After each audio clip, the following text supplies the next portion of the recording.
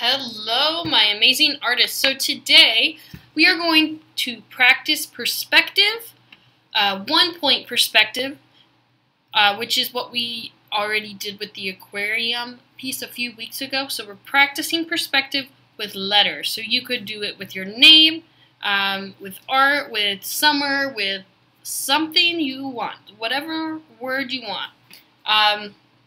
This is an example I did. I did art. And so 1-point perspective allows the letters to look like they're popping off of the screen. So this I did with crayon and Sharpie and watercolor. So you can use those. You can also use markers, colored pencils, whatever you have you can use. If you just have a pencil, it will still work. And then I decorated the background with some pretty flower designs. So to get started, your first step is to write your letters in bubble letters. If you don't know how to have them in bubble letters, all you have to do is write it regularly, and you go around each letter almost like the letters are like skeletons, and we're going around them and putting like clothes on them. That's what it seems like to me.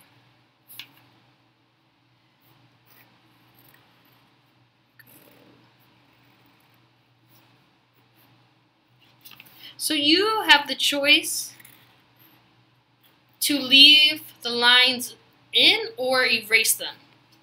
After you have your letters drawn in bubble letters, if you already know how to do bubble letters, you definitely don't have to write them first and then go around them. That's just a little trick to make it easier. Okay, so 1-point perspective is called 1-point perspective because we have 1 point, 1 dot.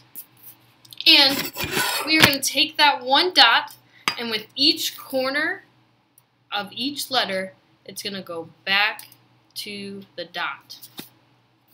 So let's start with the I. So we want to make sure our line is on the corner and on the dot. And we're going to do that for each corner. I's have a lot of corners, but just wait. So right here, I am jumping over the heart to go back down. So if one of your letter lines is going through a letter, jump over it and keep going. So there is our I, and it looks like it is jumping out. So you're going to keep going and do this for all of your letters, and eventually it will look like this. So your next step is, if you have a Sharpie, you can go back over your lines with a Sharpie. You could use the ruler to help you make it straight. This really helps your letters pop.